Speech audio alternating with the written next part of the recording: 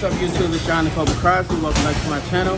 In today's video, I'm going to show you how to do the double, triple, quadruple jab if need to be. A lot of people I've seen in the gym don't know how to properly throw the double jab with the feet work attached. They're normally like just flat-footed and don't know how to circle the opponent while throwing a jab. So I'm going to show you how to throw the double and the triple and more if need be with the proper footwork. Alright, so make sure you like, share, and subscribe.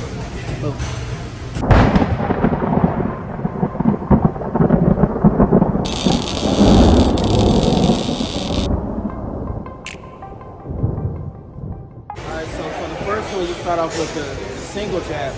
And with the single jab, with any jab really, you want to do double jab or triple jab.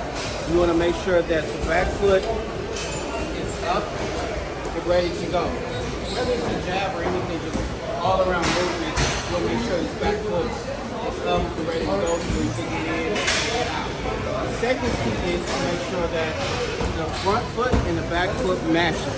Meaning that if the front foot, you take a small step with the front foot, you take a small step with the back foot.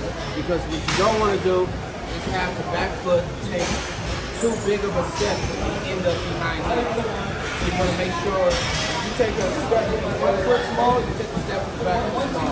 You take a big step with the front foot, you take a big step with the back. So for the double jab, for the double and triple jab, you want to take 2 consecutive small steps or 3 consecutive small steps. And you want to pump the jab, and the jab has to match the front foot step. So for the double jab, you want to, every time this is extended, this is hit the ground, the front foot, right? And the back foot just follows, like I said before. So jab, front foot, small step, back foot, small step, double jab, boom, boom. 2 steps, 2 steps. When you pump, bring the jab all the way out, bring it halfway back, and push it through on the second. So for the double jab, right here, jab, jab, right here, okay? For the triple jab, same thing. Small steps, pump it, right here. Again, triple jab,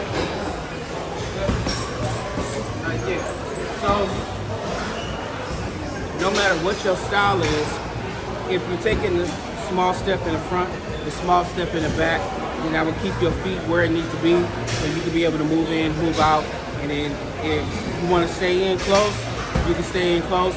But if you want to move out, then you can use that front foot the front foot, when it hits, you can push off after the jab. I find a lot of fighters having a hard time doing the double and triple jabs because their feet come together too close and they're not pushing up the back. So you want to keep your weight in the middle, slightly to the back, and you can be able to throw multiple consecutive jabs right here if you need to. Jab right here. Same thing with the foot. Okay? Right here. And you're keeping this hand up to protect you. You can jab all day if you want. With the right footwork, you can throw how many ever jabs you want in continuous motion. Make sure you like, share, subscribe. If you have any questions, leave them in the comments below. Booyah.